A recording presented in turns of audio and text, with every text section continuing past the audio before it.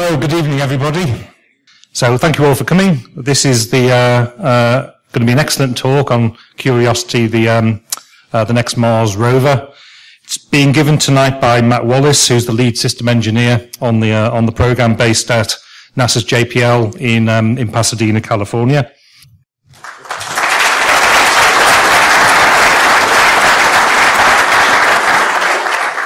Okay, well, I'm here to talk to you about Mars Science Laboratory and the Curiosity rover. I'm going to try to keep moving along. I have a tendency to be a little long-winded on the subject, as you might imagine.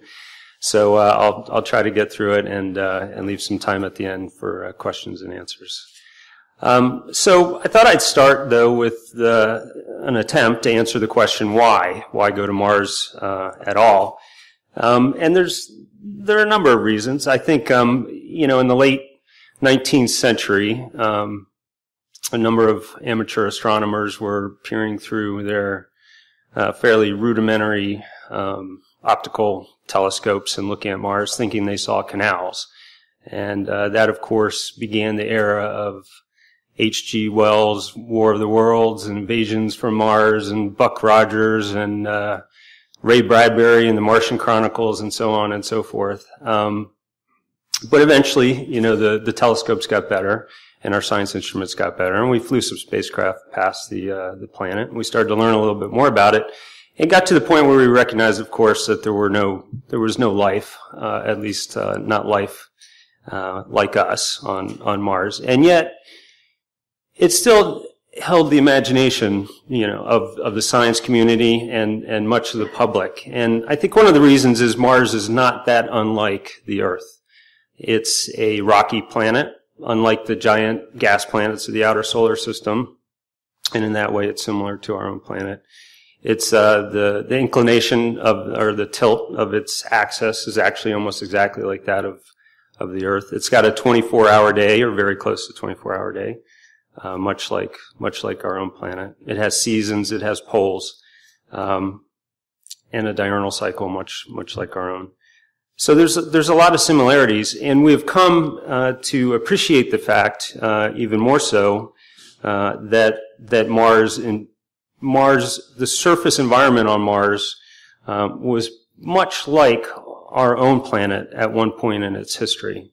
And so for those reasons, it's continued to be a target for our scientific and exploration missions. In the mid-1990s, this rock over here on the lower left-hand side, Allen Hills 84001, it's an asteroid that was picked up in the Antarctic, and it was determined by the mid-1990s or so, mid to late 1990s, to have originated on Mars, and many tens or hundreds of millions of years ago, came off the planet and eventually landed in the Antarctic. And inside this rock, there were certain signatures that you can see up here in the top left, associated potentially with organics and biosignatures. And so the debate began. Could there have been ancient microbial life on Mars at some point in its history? And that fueled the modern exploration cycle for Mars, which began on July 4th, 1997 with this mission. This is the first mission, Mars mission I worked on, and it carried a small 25-pound rover called Sojourner, seen here, cocooned inside this set of airbags. The mission was designed to demonstrate a low-cost and reliable mechanism for landing on the surface. You'd see a picture taken from the rover looking back at the lander and the ramp that it had driven over on top of the deflated airbags. It was a very successful mission, but it carried only about 5 kilograms of science equipment with it. And so it was very limited. It was designed only, the rover was only designed to last 7 days. It lasted about 3 months, but eventually succumbed to the Martian winter. And so in 2003, we launched another set of spacecraft. These might be a little more familiar to you. This is Spirit and Opportunity, seen here with its progenitor, the Sojourner rover. And as you can see, these two vehicles were much larger. And in this, with this kind of a platform, we were capable of carrying about 50 kilograms of science equipment. Sorry, about 50 pounds of science equipment to the surface of Mars. And the objective of this mission really was to follow the water, to determine whether or not there could have been, at some point, surface water on Mars. And when we landed, the first spacecraft landed in a place called Gusev Crater. The second one landed at a place called Meridiani. Both of these sites were chosen by looking at science data that came off our orbiters. And we were uncertain as to what we were going to find in each case. However, as soon as we landed the second mission, Opportunity, in a little crater called Eagle Crater, and we started taking imagery of this crater, we could see bedrock over here. And it turns out that these rocks, when we got a little closer with the rover and got some pictures, were pretty clearly sedimentary rocks, and they had certain accretions, hematite accretions in them that was indicative of a aqueous process. And so, essentially, this mission, Spirit and Opportunity, demonstrated that at one time Mars could have looked very much like this, with the type of surface water that we see here. In oceans and lakes and that type of thing. And we know that life on Earth requires three things, basically. It requires energy, which we get from the sun, as does Mars. It requires water, which Spirit and Opportunity now had pretty unequivocally demonstrated existed on the surface of Mars at one point. And the third thing that's required is carbon. And that's where this mission comes in, and our Curiosity. This is the rover that is on its way to Mars, and will be landing in about 3 weeks. As you can see, it's quite a bit larger than than Spirit, Opportunity, and Sojourner. Weighs in at about 1 ton, and it can fairly easily, with its arm up in the air, touch the basketball rim. At 10 feet in the air. It carries, unlike, as I mentioned before, Spirit and Opportunity carried about 50 pounds. This carries almost 500 pounds of scientific instruments and sampling systems and observational systems. And so it is far more capable than anything we've ever landed on Mars. Now, getting something this size onto the surface of Mars is not an easy thing to do, as you might imagine. Actually, getting almost anything to the surface of Mars is not necessarily an easy thing to do. And so it requires us to put it inside a spacecraft and to launch that spacecraft and to successfully land that spacecraft. And what I'd like to do is orient you a little bit with the spacecraft and the engineering systems of the spacecraft. And then I'm going to show you a quick animation and give you a sense of how this whole thing is supposed to go on August 6th. So here's the rover. As you can see, in its stowed position, we break the mobility system. It lays pretty flat. It allows it to fit reasonably well inside the entry capsule here. This is the top of the entry capsule, what we call the back shell, and this is the heat shield, which absorbs the entry heating environment. Attached to the rover, or the rover is attached to, something we call the descent stage. The descent stage is a part of the system that flies out the last kilometer or so of descent down onto the surface of Mars. And it has the propulsion systems and navigation and control systems necessary to put the rover down on the surface. Up on the top is the cruise stage. This is something that's that we discard as we're getting ready to enter the outer atmosphere, but it has a number of the systems that help us get from Earth to Mars. And so what I'm going to do is show you a quick animation, give you a sense of how this system should work and is working, and then I'll talk in a little more detail about the system itself. So here you see the spacecraft on top of the second stage of the Atlas vehicle. It essentially gets us pointed in the right direction. It gives us enough C3 to exit the gravity well of the Earth. And it spins us up to about 2 revolutions per minute.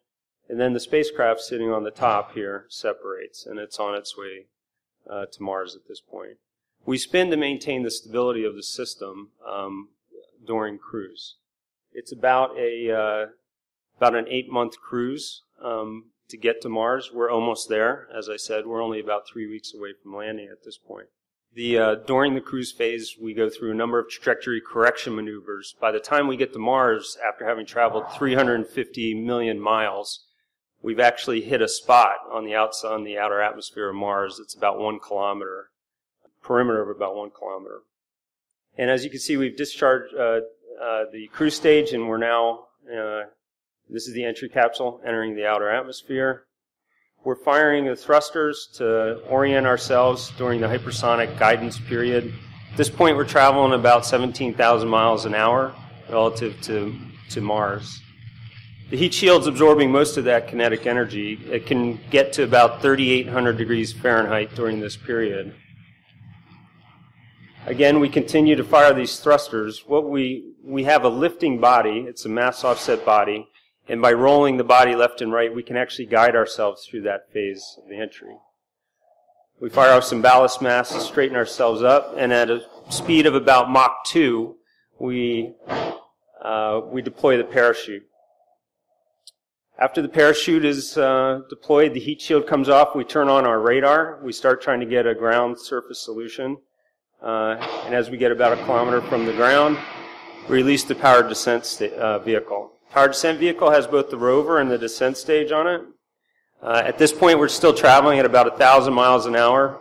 We drop about 200 miles an hour, and we drop down to about 2 miles an hour before we touch down on the surface of Mars. So the descent stage is taking out the rest of that velocity. And in a moment, what you're going to see is a move we call the sky crane. Sky crane is a unique part of this landing system, where the rover will actually separate from the descent stage. It's modeled after the heavy lift helicopters that you've probably seen before carrying the large payloads. And it gives us a couple of unique capabilities that we didn't have inside the airbags. In particular, the ability to land this much mass. So as we touch down, the compliance in this bridle here, it's about a 21-foot bridle, gives us a few critical moments to understand that we have touched down before we cut the bridle. The descent stage then flies off and crashes, essentially, and the rover is ready to go on the surface for the most part. We need to do some deployments, raise the mast, but unlike previous missions, one of the advantages of this particular landing system is that we're on our wheels. There's no pedals that need to unfold. There's no airbags that need to be deflated. There's no lander system that we need to drive off of. And so that reduces the inherent risk after landing of getting the mission going. So that's essentially how the system is designed to operate. And what I'd like to do is spend a few minutes showing you some of the hardware. This is the full spacecraft in the thermal vacuum chamber. It's the diameter of the entry capsule is about 4.5 meters. We'll talk some more about that in a minute. This is the top of the cruise stage. That's the element that you saw separate just prior to Mars entry. So you can see we have solar arrays that provide the power for most of the trip to Mars. This is a launch vehicle adapter. And then if I flip this upside down, what you see on the bottom of the cruise stage is some tanks, as well as electronics, thrusters, that type of thing, as well as some star scanners and sun sensors. This is the top of the entry vehicle, or what we call the aeroshell. This is the back shell during assembly. As you can see, there are a number of different holes here and doors for mostly for assembly purposes. These up here are where the thrusters for hypersonic guidance protrude through the top of the back shell. Some people don't have a very good sense of scale for this system, and so we took this Somebody once asked us, what can you fit inside this entry capsule? And somebody calculated that we could fit a Mini Cooper. And so after assembly of the back shell, we actually took it outside and put it over a Mini Cooper just to prove that we could get a car inside this thing. This is the heat shield. It is, as I said, about a 15-foot heat shield. It is the entry capsule itself is the largest entry capsule ever flown. It's quite a bit larger, actually, than Apollo. It's larger than Viking. It's almost double the size of our previous Mars missions. And so it was a real challenge to assemble and to test this particular part of the vehicle, but it was what required to get the full mission down. This is the heat shield with its protective tile. Much like the shuttle has a tile to protect it from heating during entry, our heat shield uses a phenolic impregnated carbon ablator, and that's what these tiles are for. This is our parachute. It's the largest parachute we've ever built. It's about 70 feet or so across in diameter. It's being tested in this particular picture in the largest wind tunnel in the world at Ames Research Center in California. Just to give you a sense of scale, this is a human being over here. This is the descent stage, which I mentioned before provides the propulsive capability during the last part of the entry, descent, and landing system. This is really a spacecraft almost unto itself, and what I have here is a quick 360 tour, which will take you around the descent stage. Actually, the rover, in this particular picture, you can see the rover mounted up underneath it. You can see our main engines. There are eight of these 4,000 Newton engines. They're derived from Viking, actually, which was one of our first Mars lander. And up here you can see some inertial reference units, IMUs, as well as some additional control electronics. There's propulsion tanks and pressurant tanks. And you can see the thrusters up here that poke up through the top of the back shell that provide the hypersonic guidance control capability. Over here, it's blanketed up. It's our pulse Doppler radar. I'll show you another picture of it, which is critical for the Sky Crane landing system to successfully land on the wheels. And again, coming back around to our avionics bay, which is where most of our computational motor drive and power distribution systems exist. So, quick tour of the descent stage. This is something we had never attempted to build before, and it's really it was quite a challenge to build the structure and to integrate all of this equipment onto the vehicle. This is looking up at the descent stage up here with the rover on the bridle in the foreground. You can see the robot arm on the front of the rover here to keep you oriented. Obviously the wheels. These are the 6 beams of the pulse Doppler radar that I mentioned before. This was a brand new development for us. As you can imagine, the success of the mission really depends on us getting our velocities down to a point where it's safe to land on the wheels. And so this radar had to be extremely capable. You know, it's the accuracy of the system, even at 11 kilometers above the surface, is remarkable. You know, it's on the order of meters for altitude, and it's a handful of meters per second in velocity. And so, very capable system. This is the top of the rover. You can see our mast. This is our imaging mast actually stowed for launch along the top. These are small inlets in the chassis. Some of the more critical science instruments sit inside the chassis below these inlets.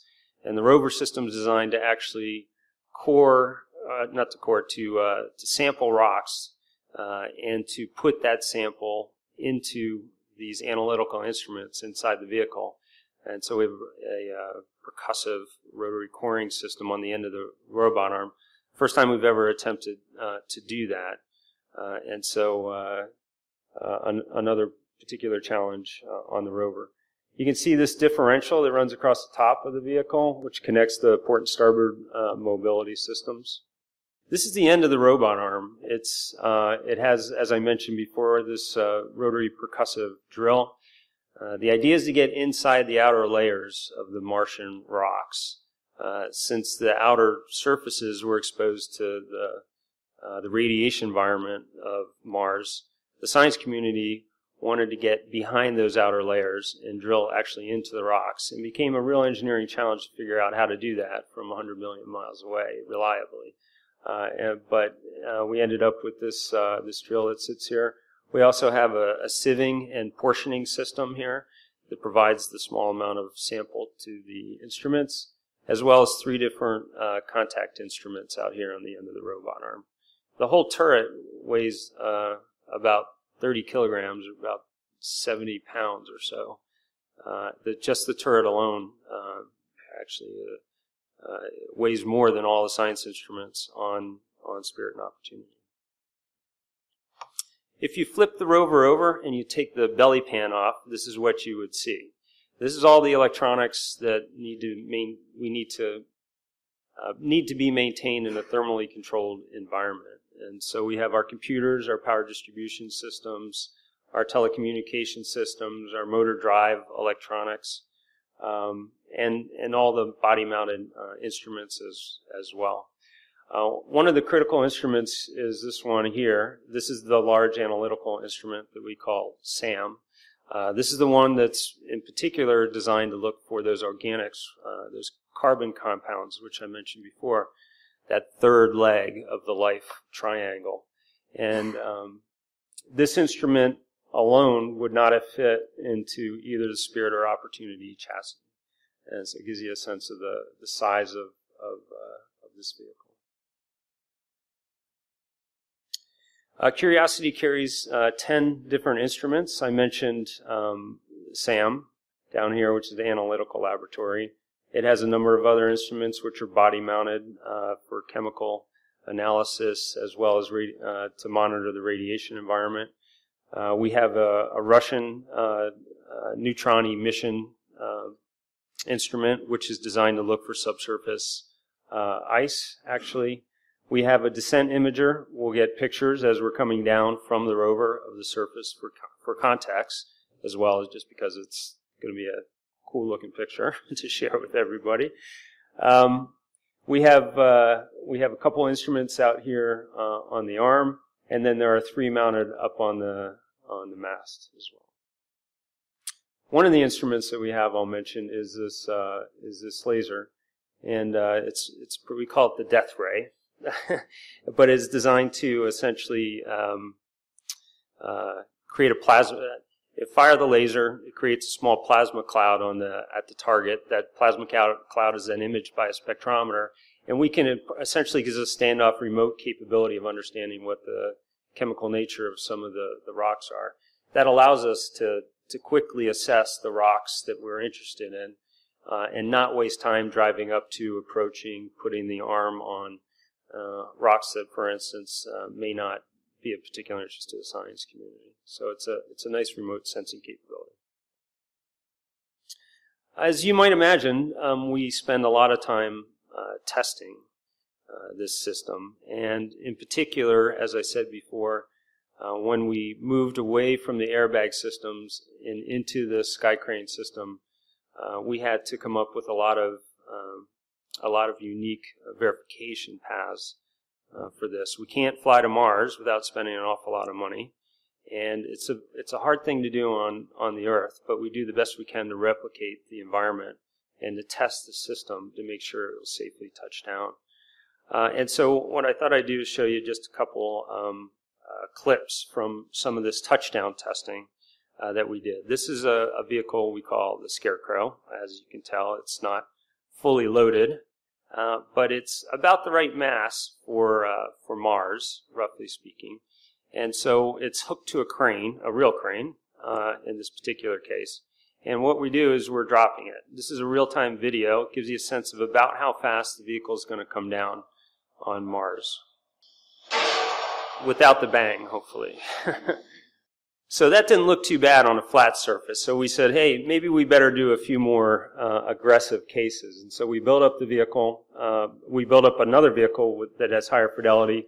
We created some, put it on a 20-degree incline, put some rocks, dug a trench, and took a look at how the vehicle would respond to these types of boundary case environments as well. And the vehicle does very well.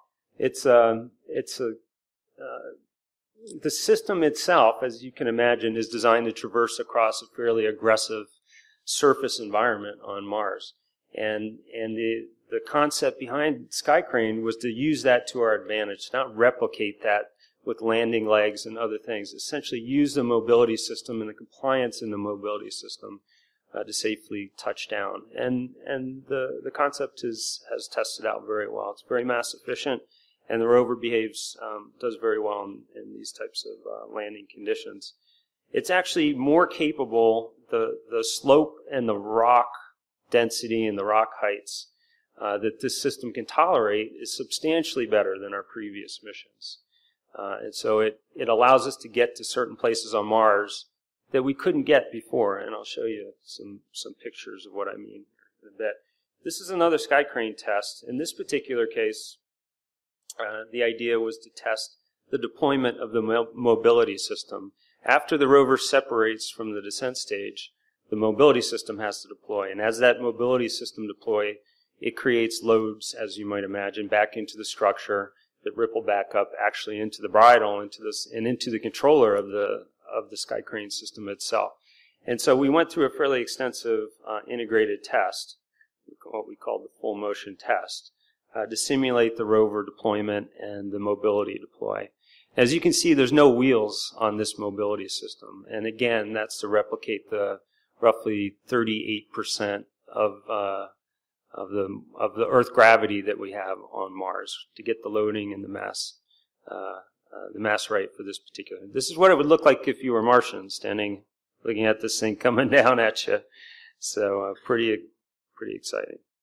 Now I know what you're thinking. Sounds like you guys do a lot of cool things, and we do a lot of cool things. But do we get to blow things up? That's, I'm sure, one of the questions you have for me. And so here's the answer. Yes, we get to blow things up. This is a parachute deployment test. Actually, we're launching the parachute out of using the largest mortar ever fired. This is a slow speed, high resolution image of the parachute coming out of its canister. And here's the shot of the full parachute being deployed in that wind tunnel that I mentioned before. You can see it takes a little while for it to open. On Mars, traveling at Mach 2, however, this will open in less than a second. There we go. There's the canopy opening up. It's agonizing when you watch this in real time, hoping that the parachute's going to open in the wind tunnel. And that you're not going to have a failure. But on Mars, as I said, it's going to open almost instantaneously because of the speeds we're traveling at. And absorbs an impact or an impulse of almost 60,000 pounds as part of the inflation loads. Largest parachute we've ever built. It's a disc gap band parachute. You can see the gap here between this band and the disc on top. That's for control, for additional stability of the system. This is a picture of the rover going through a mass properties test. For all of our systems, we have to understand exactly where the center of gravity is and what the properties of inertia are. And so we put all of them on spin tables or on turnover fixtures. This happens to be the rover on a vertical position getting tested. This is the rover over here on the right-hand side of this picture. We're doing some imaging testing here. You can see all the targets and the lights set up. We have 17 different cameras on the vehicle. Science cameras, navigation cameras, hazard avoidance cameras, descent cameras. We have a microscope out on the end of the robot arm. And so it takes a lot of work to get all of those cameras both geometrically and radiometrically calibrated. And so we spend a lot of time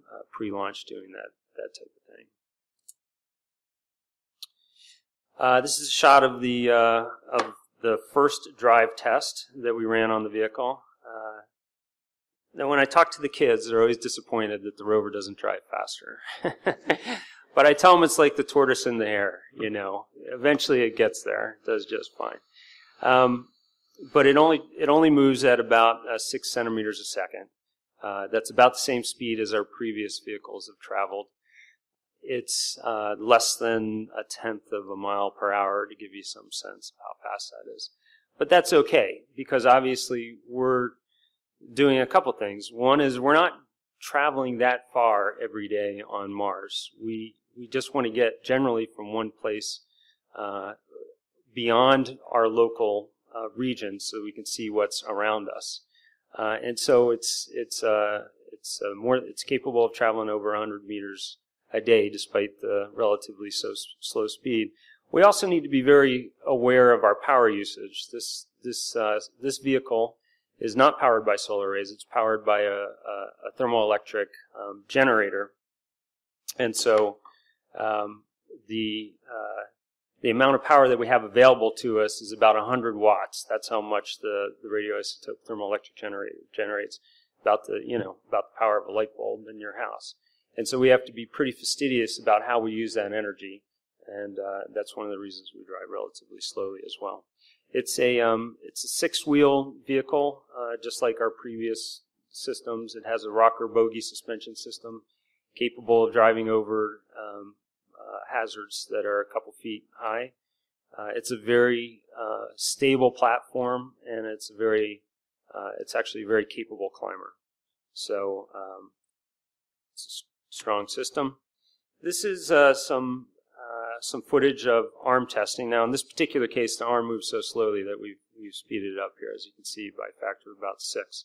And in this case, we're using a substitute turret out here on the end of the arm. It doesn't have all the mass. Again, for mass reasons, it doesn't have all the mass that the flight turret would have. Here we're doing some tilt testing on the flight vehicle. It's designed to operate on slopes up to 30 degrees, although we try to avoid slopes that are that high because we do have a tendency to slip. And so it's been well tested. This is this is a picture of some testing that we did for the radar system. As I mentioned before, the radar is a brand new system, and it's critical to ensure that we land at a speed that the system's capable of absorbing when we touch down. And so to simulate the last few meters of the sky crane delivery system, we hang a sort of simulated, a partial rover out here below a helicopter. This is actually a movie helicopter with a gimbal on the front where they would normally mount a movie camera for those action, footage shots. In Los Angeles, we have a lot of these things, it turns out. So what we mounted was our radar on the front, and we took it out into the desert, and we did simulated sky crane testing for to see how the radar performed, to see what the radar return signature looked like from the vehicle, for instance, when it's hanging down below the descent stage, and that sort of thing.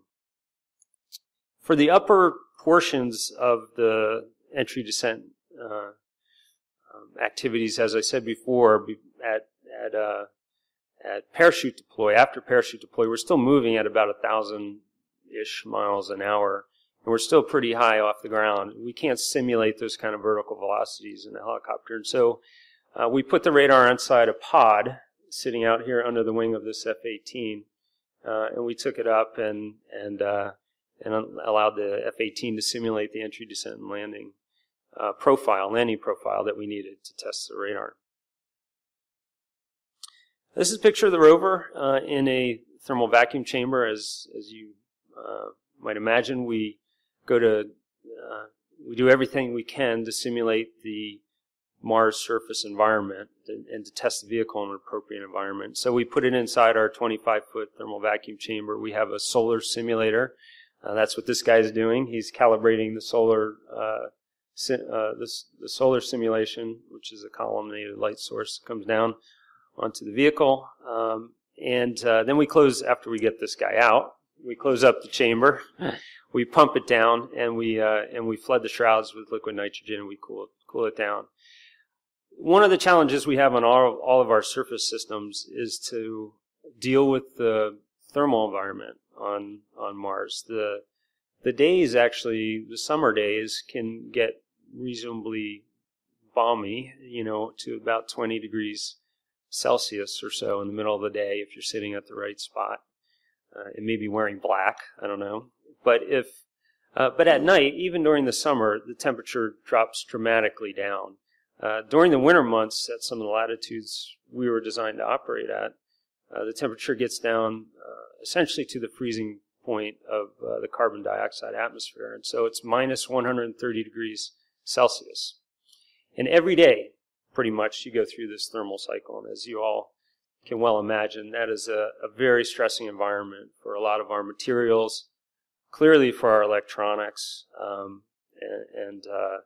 and so we do a lot of testing to verify, in fact, and a lot of design work to show that our systems are capable of those types of thermal cycles over a long duration, long period of time. And so that's part of the testing that we did in the chamber. This is a sky crane test, as we call it. In this particular test, we were assessing the robustness of the vehicle to EMI, or electromagnetic interference. After the rover is deployed, and actually before the rover is deployed, we've got telecommunication systems, both X-band systems and UHF systems transmitting. I mentioned before we have a Ka-band radar, and of course we generate a lot of electronics noise inside the control systems and power systems as well. And so one of the things we're very careful about is to verify, in fact, that we're compatible with ourselves from an electromagnetic perspective. This is a particularly difficult, particularly challenging task, in part because of this bridle. This bridle is not only mechanical, but it's electrical as well. The brains of the system sit down here in the rover. And so all the control signals up to the descent stage are sent through an electrical bridle that connects the two.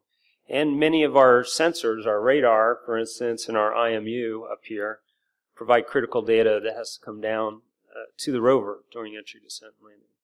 And so any corruption of that data, of course, could be fatal. And so we spend a lot of time doing this type of testing in multiple different configurations to verify, in fact, that we have a system that will perform as we expect. I always show this picture because I just like it. Eventually, we did finish testing the system, and we put it in a military cargo plane, and we flew it down to Kennedy Space Center. It was about 13, 14 months ago, I guess, is when we shipped the rover in the descent stage down to the system. We reassembled the entire spacecraft actually down there, and we integrated it on top of the Atlas, and we launched it in late November of last year. The cruise so far has gone very well. I mentioned we've gone through a number of instrument checkouts, engineering, hardware checkouts, entry, descent, and landing system checkouts. We've executed a number of trajectory correction maneuvers to get us into the right spot so that we can hit our target on Mars. And so we've uploaded the final software just over the last some number of weeks for entry, descent, and landing. And so we're at a point now where we think we're pretty much ready to go. The whole entry, descent, and landing activity from the time you hit the outer atmosphere to the time you're on the ground is about 7 minutes long. Light time for Mars is about 13 minutes. So there's no controlling this system. It's on its own. It's completely autonomous. And this is certainly the most challenging part of the mission coming up in 3 weeks. And we're all looking forward to it. Where are we going? This is where some of the previous NASA missions have landed. Curiosity is going over here to a reasonably equatorial site called Gale Crater. This is a picture of it. You can see the outer rim actually of the crater. And in the middle, there's this kind of mountain. One of the things the scientists like to do is to find the stratigraphic records, if you will, on Mars. In other words, they want to see the vertical history of the planet by looking at exposed cliffs or exposed crater walls and those sorts of things. And so when we started looking for a landing site, the craters were of particular interest to the science community, but the mountains were also of interest to the science community. So we want a crater, we want a mountain. We found a place. We had both, actually. This is, as I said, it's a crater with a mountain in the middle of it. And what essentially happened a couple billion years ago is an impact crater that eventually, over the course of time, filled in probably with sedimentary material, and then portions of that material were then eroded away, leaving this mound in the center. And so we are landing here in this relatively small landing ellipse, and then the idea is, after a period of time of checking out the engineering systems, that we would begin a tour up the slopes of Mount Sharp to start looking for the type of science targets that the community is particularly interested in. Now, this is the first, I think I mentioned briefly that as we're in the hypersonic phase of entry, we have the ability to actually steer the spacecraft. It's mass offset, so it's essentially a lifting body as we're coming in. And then the thrusters roll that lifting body to the left, or counterclockwise, or clockwise, if you will, to bank the system and essentially steer it in to a targeted landing site. And by doing that, we were able to reduce the size of the landing ellipse from our previous missions. This is a landing ellipse from the Viking mission. This is the Pathfinder Sojourner mission here. You can see Spirit and Opportunity. This was the landing ellipse, the uncertainty band, if you will, for landing those two missions. But to get to someplace like Gale, where you have this rim, which is clearly a hazardous object to be avoided, as well as the mountain, another hazardous object to be avoided, we had to really improve the landing capability of the system, and that's why we do the guided entry and the propulsive descent on the sky crane. Our landing ellipse is about, well, you can see it, 19 kilometers by about 7 kilometers. Downrange is always a little harder to control than the cross range. But we have good confidence that we're going to land inside the ellipse, and it wouldn't surprise me to get pretty darn close to the center. Once we land, as I mentioned before, there's an area in the basin down here that looks like an alluvial fan to many of the science community, and so we'll likely spend some time looking at that area down here, and then start making our way up the side of the mountain. In particular, there's a number of clays. Clay obviously forms in the presence of water, and water, as I said before, is one of the keys to life. And so the science community want to look at these phyllosilicates and clays that are located down towards the base of Mount Sharp, and we'll probably spend quite a bit of time down there. Eventually, we'll work our way up to areas where they see salts and some sulfate compounds as well. And so that's where we're headed. So I went through that very quickly in an effort to leave some time for questions and answers. But just to finish off here, I thought it'd be nice to show you a picture of the sort of 3 generations of Mars rover with this handsome fellow standing right there behind him. It's been a very challenging development cycle for this particular mission. Putting a ton down on the surface of Mars is not an easy thing to do. But we're about to hit the payoff period, obviously, with the landing coming up in 3 weeks, and we're all pretty excited. I hope you all can tune in early in the morning of August 6th. We'll be landing at Gale Crater. So thank you very much.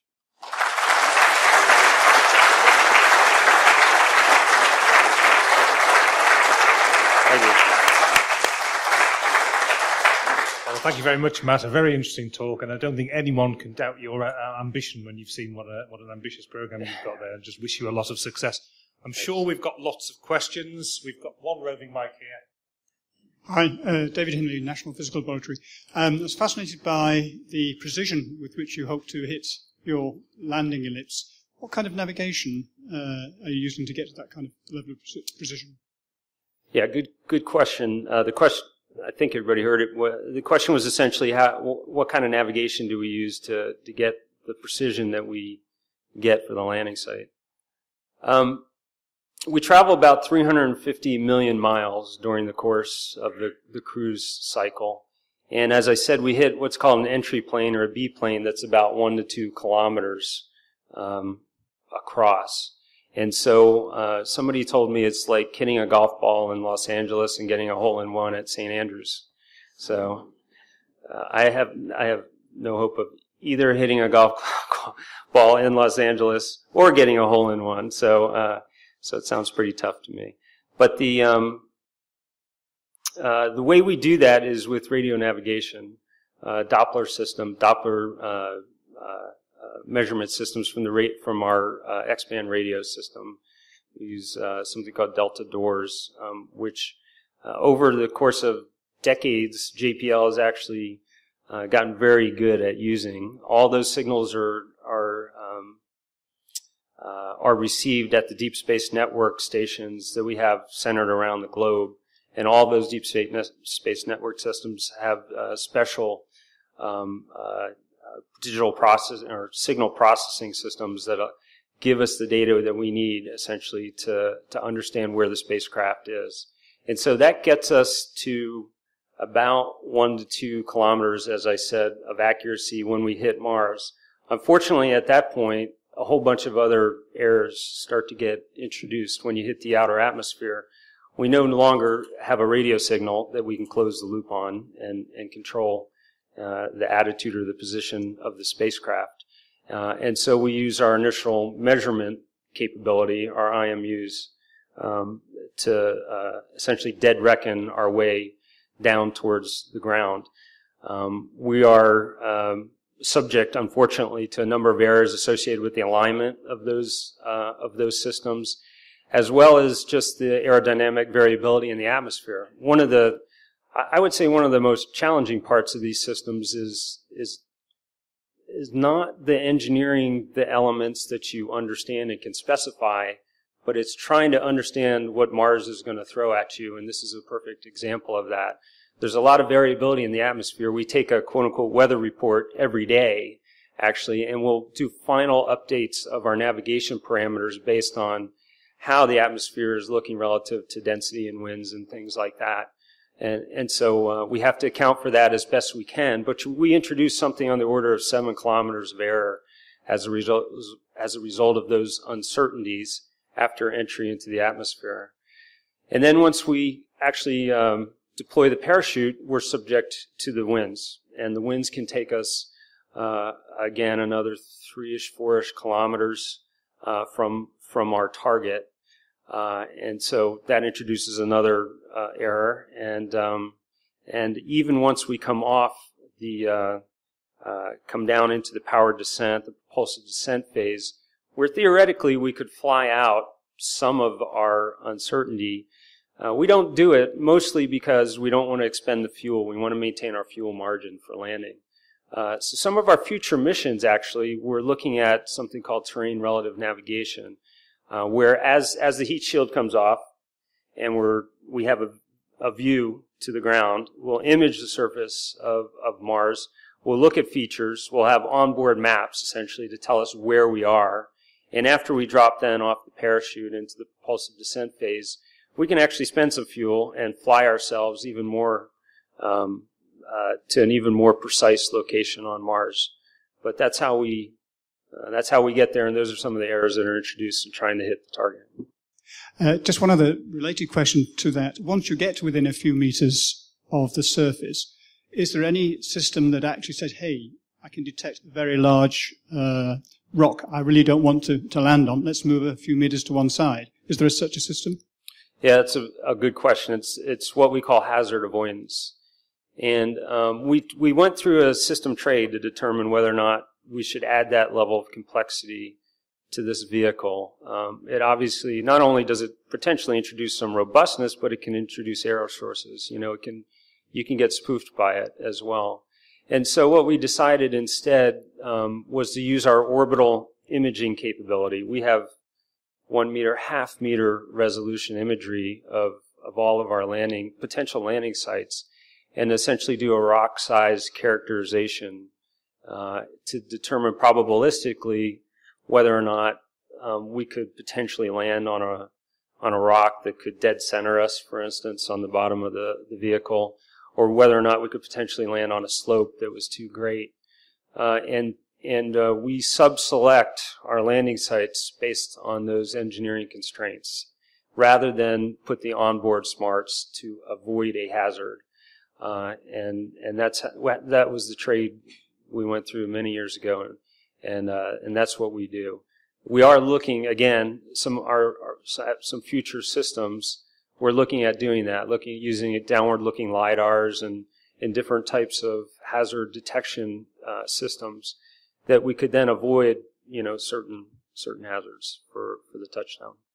It's a good question.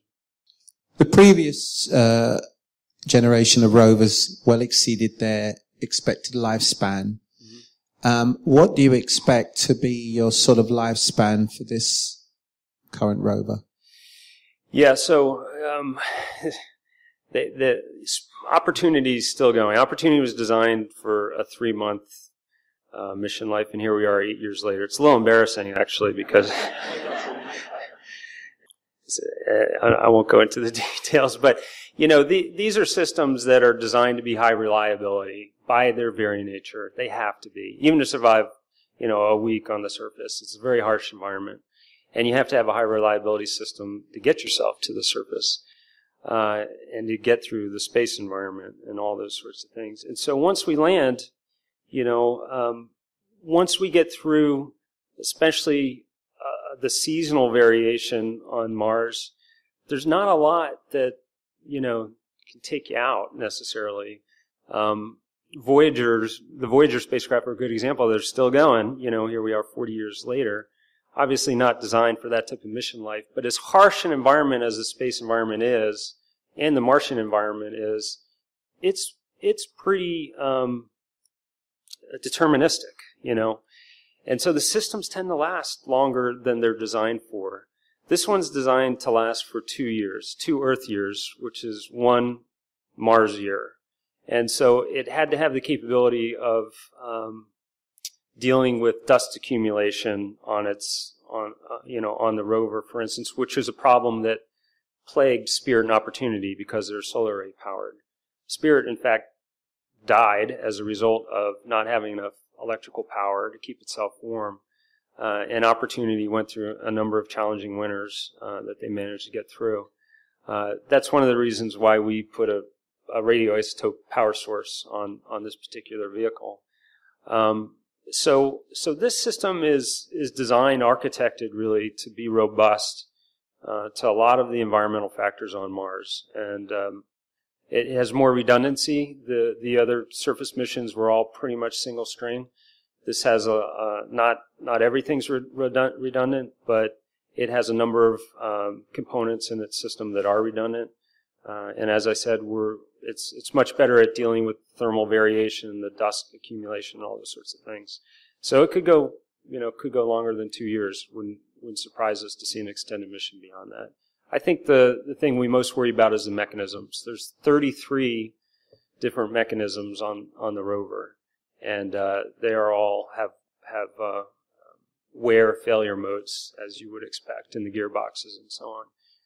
And so that's the part of the mission that could potentially limit the life. Before we take another one from the audience, I'm particularly interested in the landing phase. When it's landing on the descent module, the descent module's firing these 4,000 Newton thrusters. Right. Are you concerned about the amount of sort of dust that make it flick back up and create a big cloud that it's trying to land through? Yeah, we are actually.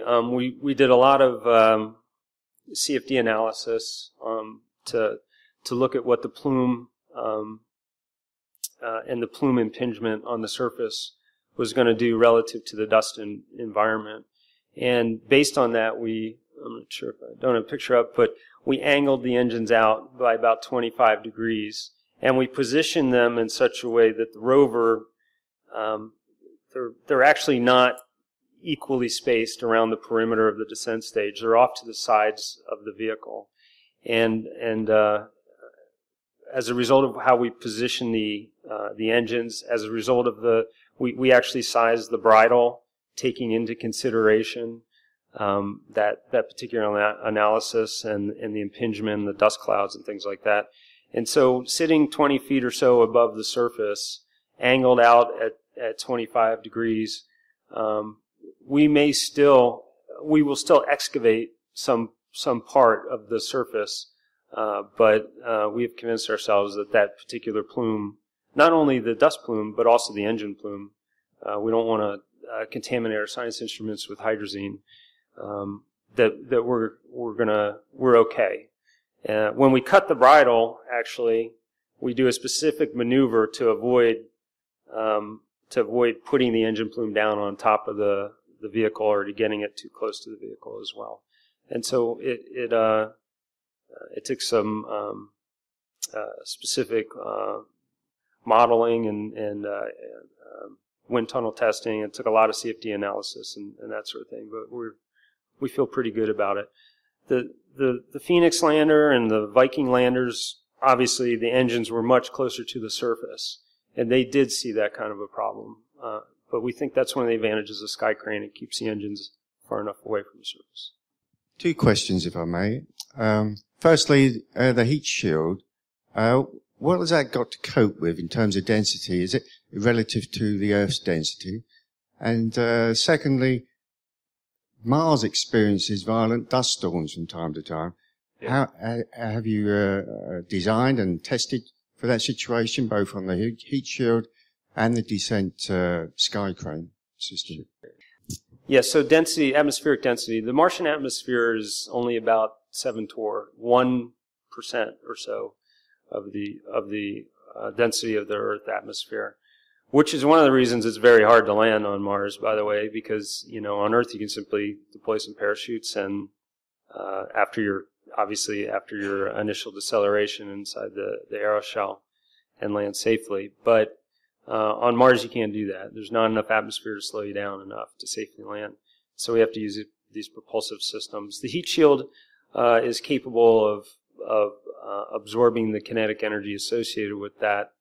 It essentially drives us from about 17,000 miles an hour to about 1,000 miles an hour. And as I said, it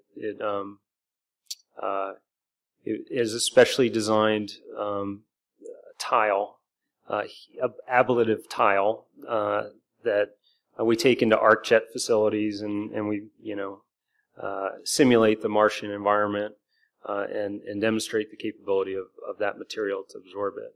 So it's a challenging entry system, more challenging actually than some of our previous ones, in that the ballistic coefficient is so heavy.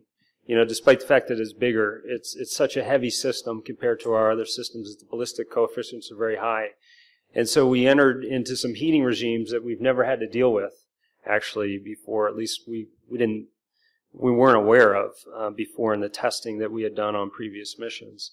And it forced us to actually go through a design cycle on the heat shield and on that ablative material. It was pretty challenging. So, but the system's capable of dealing with that. So the second question was, I'm sorry. Violent dust storms on Mars from time to time. Yeah. There are dust storms. There's regional dust storms and there's global dust storms, and they can cause a number of problems for us. The previous missions, as I said before, were a lot more sensitive to them, both from the thermal design of the system, as well as the power systems, because they're all solar array controlled. And when the dust gets heavy, you get less transmission, insulation from the sun, and so your power goes down. So that's a problem for the surface missions that are driven by solar arrays.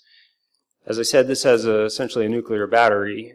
It's got a radioisotope source and that heat is then converted into electrical energy using thermoelectrics. And so we're a lot more robust to dust storms on the surface. The other problem that we have is in the landing system, because a dust storm changes the atmospheric conditions dramatically when it happens. And in fact, if one of these global dust storms were to hit on August 5th, there's a good probability that it would be very difficult for this system to survive the entry. However, they only occur at certain points in time in the Martian year. At least that's our observational history for the dust storms. And so we have targeted the landing and selected landing sites and targeted the launch dates to stay ahead of that time of the year. And so we don't expect to see a global dust storm at landing, but they can be problematic. Hello. This all looks really fascinating, brilliant. A quick question about the descent stage. After it's finished and it sort of zooms off and crashes, right? The official word is impact. It doesn't crash. Well, I just wondered, did you look at any other solutions, and how much mess is that going to make? We did look at other solutions. We looked at the possibility of soft landing the descent stage somewhere, partly as an engineering test, partly just to avoid whatever comes of the impact. But the problem, as I mentioned before, is that the controller system is on the rover. So once you separate the rover, it's kind of flying blind. We basically send a final command to the engines on the descent stage to throttle up to 100%, and there's a very small processor that just maintains the stability of the system, and it's designed to throw itself as far away as it can throw itself before it runs out of fuel. We have a minimum kind of throw distance, and I forget, it's on the order of 150 to 200 meters, as I recall. So we maintain enough fuel to make sure that we're not going to land in an area that could be a problem for the vehicle, either scientifically or in any other way. Though interesting though, just the other day I was, when we're landing, everybody's waiting for someone to, one of the engineers who's watching the telemetry coming back or the signals coming back or whatever, to say, hey, success, and then everybody cheers. And I said, what trigger are we using? Because I realized after all this period of time, I know what trigger on the spacecraft, obviously, that the spacecraft's using to control itself to say, okay, I'm done, cut the bridle, so on and so forth. But I said, what are we using on the ground to say we've successfully landed? What, is it a IMU measurement? Is it what is it? And the team that was responsible for doing all this operational work said, well, basically, we're going to wait for the touchdown command to get sent, and then we're going to wait about 10 seconds after that to see if we keep getting telemetry from the rover to make sure the descent stage hasn't fallen on it and killed our rover. So I said, okay, it's a long 10 seconds. It's gonna, but we think we can throw it safely away from the spacecraft.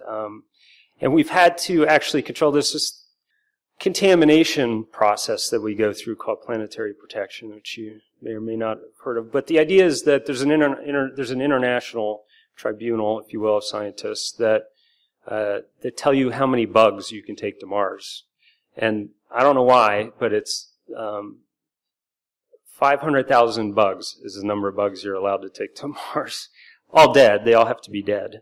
But the idea is to not forward contaminate the planet where you're trying to make these sort of life type of detections, obviously. And so we've had to do that type of, that level of cleaning and sterilization on the descent stage, because when it impacts, it could break up and expose the surface to these types of contamination, this contamination environment. Beyond that, there's no other problem with the descent stage flying away and impacting. My name is Indranil. I'm from Logica. Thank you very much for a very fascinating presentation. Sure. What I wanted to ask you was, I saw a news item on BBC today that said that your orbiter is not in position to relay the information back to Earth for the last 2 minutes of descent. I was going to ask you, what plans do you have to sort of reorient your orbiter? Right. So the question was associated with, I didn't see the news release, but apparently agency just made a news release that the orbiter, one of the orbiters that's actually monitoring the telemetry of the spacecraft as it's landing, was being essentially positioned in its final orbital position to be at exactly the right spot when we land. The orbiter passes over, I mean, the visibility to the orbiter is on the order of about 15 minutes out of its roughly 2-hour orbital cycle. And so to make sure it's in the right spot when we land so that it's collecting the UHF telemetry off the spacecraft, we had to make a final positioning adjustment on the orbiter a week and a half or 2 weeks ago, I guess. And unfortunately, we had just lost one of the reaction wheels on the orbiter, and so we had to spin up our skew reaction wheel, which is essentially the spare reaction wheel. It operates a little differently than the other reaction wheels on the orbiter, and so that final maneuver resulted in somewhat unexpected behavior of the spacecraft. And we've been looking at, and as a result, we did not put that orbiter exactly where we want it to be. Now, it has no effect on the success or failure of the landing. It's just there to record the telemetry coming back from the spacecraft. But that's critical telemetry. We want to see this, the system to the degree that we can while it's landing. And so when I talked to the program management a couple of days ago, they were still thinking about whether or not to execute another correction maneuver and try to get it exactly where we want it to be. I'm not exactly sure because, as I said, I haven't talked to the team in the last couple of days what the decision was. I think we still have a little bit of time to decide whether or not we can execute that maneuver or not. Now that we have another orbiter, actually there's two other orbiters around Mars right now. One is that's the Odyssey spacecraft. And it's a good orbiter because it was essentially bent piping, real-timing the telemetry back to the Earth and gives us that sort of real-time indication of what's going on. There's another orbiter called Mars Reconnaissance Orbiter, which is also going to be recording the data, but it will be on the order of 4+ hours before we get any of that data back from the orbiter. And so we'll have the telemetry, the engineering telemetry. It'll just be a delay in what we see. And then there's a European orbiter, Mars Express, which will be recording in something called canister mode. I believe it's really only recording the carrier, looking at Doppler signatures and things like that. But that will also give us an indication of how things are going. But I think there's also a time delay on the Mars Express data as well. So that's unfortunately all I know about that particular orbiter. As I said, it doesn't really affect the success or failure of the mission. It just gives everybody an opportunity to follow along in real time. If we don't have that, I believe Odyssey will still pass over the site a couple minutes after we land. We'll collect all that telemetry, so fairly shortly after landing we'll have data. Obviously, NASA's had great success with robotic missions, and we'll obviously everybody in the room is hoping that Curiosity is equal success. But where do you see the next mission? Obviously, with NASA's fiscal year 13 budget, there was massive cuts to robotic science missions. What were your thoughts on that, and what do you see as the next big campaign? Thank you. That's a good question. I think the answer, unfortunately, is we don't know necessarily inside the Mars program, which is where I do most of my work. There's new budgets for the entire planetary team to be thinking about as a result of this last budgetary cycle. But the Mars program in particular is looking at our allocation going forward and trying to decide what to do. Historically, we had intended to embark on something called a Mars sample return campaign, where the idea was to collect a sample, launch it off the surface of Mars, put it into orbit, then we'd have an orbiter that essentially do rendezvous with that sample and bring it back to Earth. There's a lot of interest in the science community, I think, in still doing that. We go through, once every 10 years, we go through this thing called a decadal survey where the science community comes together and decides what the prioritized missions are. And Mars sample return, actually bringing a sample back to the Earth, was at the top of the decadal survey exercise. But it's recognized that that's an ambitious goal, and we have to assess the budgets and determine whether or not that's a campaign that makes sense within the current budgetary constraints. It may be that we can stretch it out in a way that would make sense. It may be that we ought to be looking at some of the other priorities that came out of the decadal survey. We don't know, actually. But I've been spending a lot of time actually trying to help the program answer that question over the last 3 to 4 months. And there's a lot of exciting options out there. It's just a question of figuring out which one sort of fits our current environment. I was able to catch you when you came in, and we've already talked. When it comes to the 6th of August, can you do anything about holding the machine, stalling it and holding it for a day or two or not? Why the 6th of August? Yeah, there is the Viking lander, which landed in the late 70s, went into orbit around Mars. And so they had about 3 weeks to decide, okay, it's time to go down, which is the type of capability I think you're asking about. These do not. These systems are too big, they're too heavy to put into orbit. They're ballistic trajectories right into the outer atmosphere, and we have two options. We either land on Mars or we miss Mars, and I'd rather try to land on August 6th. So it's one way or the other, we're heading for the surface of Mars, I think. Yeah, I was. We talked before the talk, and I was explaining my sort of circuitous professional route into this strange business that I do, planetary science. And I started out actually in the Navy, and spent a bunch of years as a submariner, as we talked about. And so it has some interesting parallels, but the engineering associated with submarine systems, I think, were a good start for me, and some of the leadership skills and those sorts of things obviously were fed well into some of the work I do now. But I eventually left the Navy and ended up doing what I'm doing now. And I enjoyed both careers. So, you mentioned briefly about redundancy on the rover, but I was concerned about what sort of redundancy you've got in the entry descent, the descent module, and in the sky crane itself. Yeah, so almost by nature, entry, descent, and landing is a single string operation. It's if you have a hiccup, especially with the closed loop guided control system like we have here, there's really no time to respond for the most part. There's a few graceful degradation modes that we've built into the system, but it's kind of a one-pass deal. You don't get another shot at it. All the pyrotechnic and release devices have to operate. They have to operate down to the second, in some cases down to the sub-second in timing.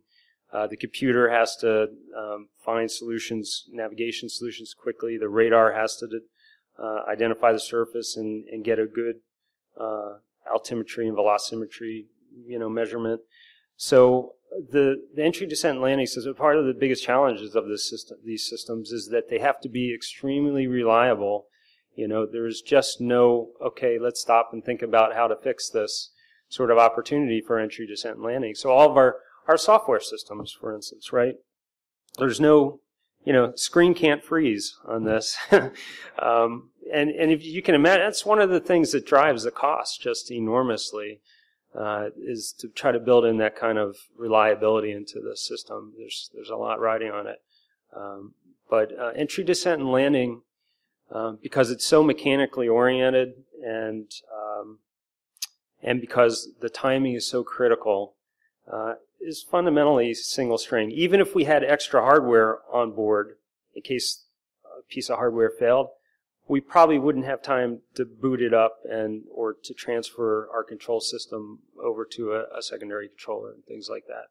Now, as I said, we have some backdoors that we throw in there, some of which we think would work if they need to, some of which we're not sure if they would work if they, but fundamentally we approach this as something where everything all of these systems have to work. There's really no backup. There's not much, there's really not any redundancy in UDL. I was just wondering if we were able to monitor this on the web through NASA TV or some other function so we can watch as you're watching, assuming you get your satellite in the right place. Yeah. Good question, and I should know the answer. I'm sure NASA TV on the web is going to be covering it, and that might be your best bet. I'm not exactly sure what the networks are doing in the United States, and I'd be even less sure what's happening here. But certainly NASA TV is going to come online about an hour and a half before landing, and they're going to start webcasting interviews and technical data and that sort of thing. So we land at 10:30 p.m. Pacific time, which is 6:30 or 5:30. I always get this 6:30 your time. So you're going to have to get up early, but it might be worth it. The orbiter, as I said, for the first part of the mission, we actually have a direct line of sight back to the Earth. And so up until post-parachute deploy, we'll actually be able to see the signals directly from the spacecraft. Then we kind of go over the horizon, the Earth sets, and we have to relay everything up through the orbiter if we're going to do real-time feedback. So even if the orbiter does not get positioned successfully for the full entry, descent, and landing cycle, we'll have good data for a good part of the entry, descent, and landing activity. And then, barring something new, we would expect to see data very shortly after we land. As I said, it's only 7 minutes from the top of the atmosphere to the surface, and then last I checked, I think the orbiter pass is on the order of 2 minutes after we land. So it should come pretty quickly. I'll have to bring the talk to a close now. But thank you very much for a fantastic talk and very, very open and good answers to the questions. I'm sure we'll all be up early on the 6th of August with our fingers crossed, wishing you every success on this mission. It really is truly fantastic.